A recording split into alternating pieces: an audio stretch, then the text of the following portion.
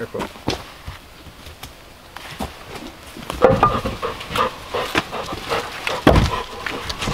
Yeah, hop.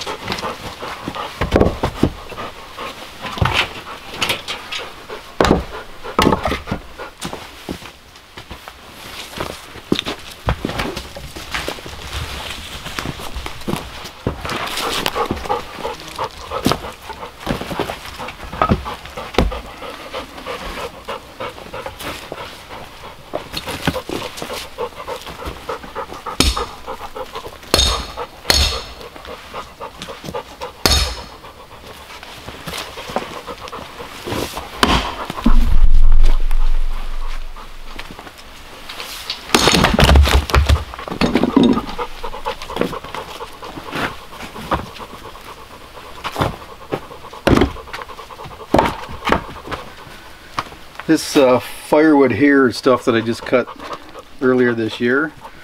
So it's going on this side of the shed, the wood shed. Callie, can you not breathe so heavy? Pup, come here. It's very hard for people to hear when you're panting in the camera. This side, that's south. Well, basically like that. So this side of the wood shed gets the most sun coming in and hitting it, especially the ones that are right on the outside, so the lowest winter sun can get into them. And the back is open so that wind can come through from the west. So the green, so basically unseasoned firewood I put on this side, seasoned on this side. I still have a whole, what, bush cord and a half, maybe down there.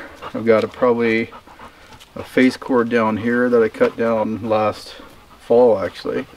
And then all that ash over here, I have that to cut into firewood and lumber, so that's probably going to be good by, well, not for this year, but for next year for sure.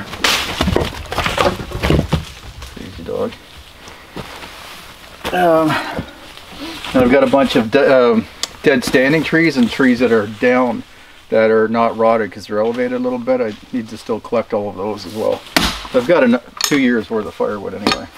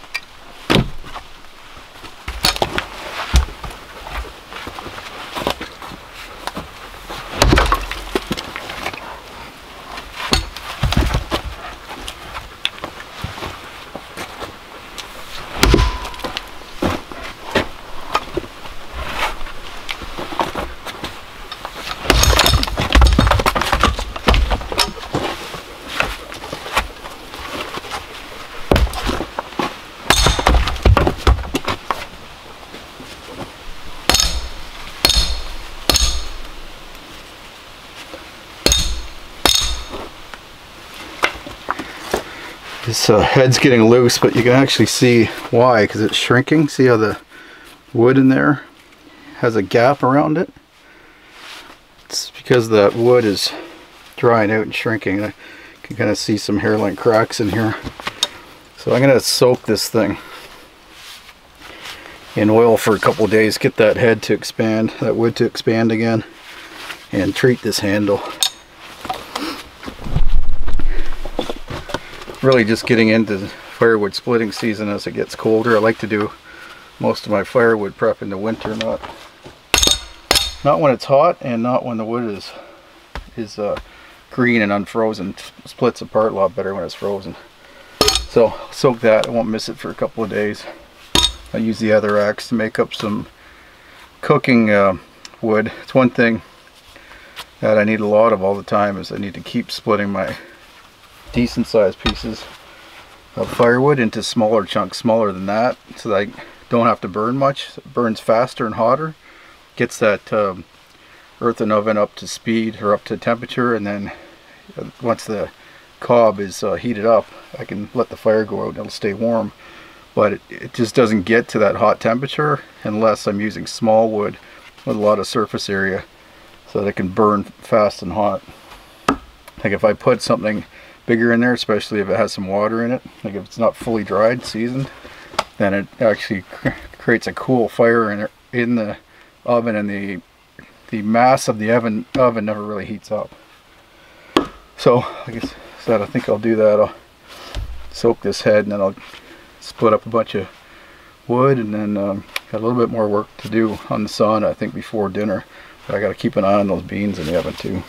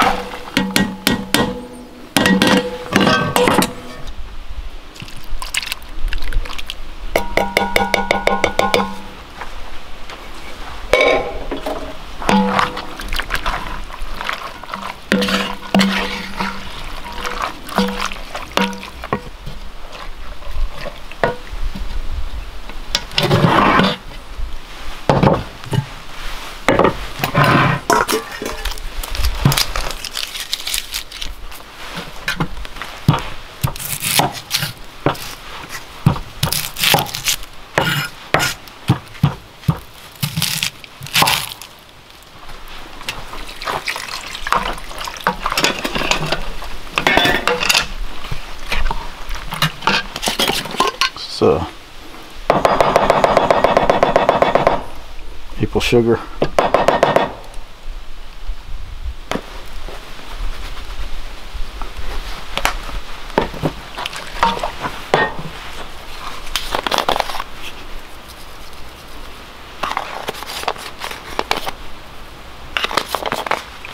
Garlic powder and hot sauce.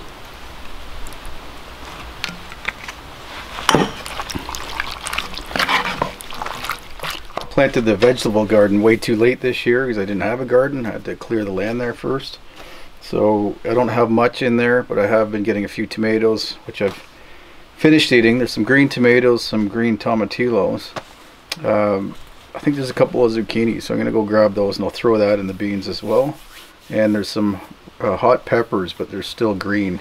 I'll use at least one, maybe two in the beans anyway. So essentially all it is beans, tomatoes, garlic powder, onions, and hot peppers, and then I'm going to throw zucchini in there as well. Yeah, that's pretty much it. And some Old Bay seasoning, so salt and paprika. Get some stuff out of the garden.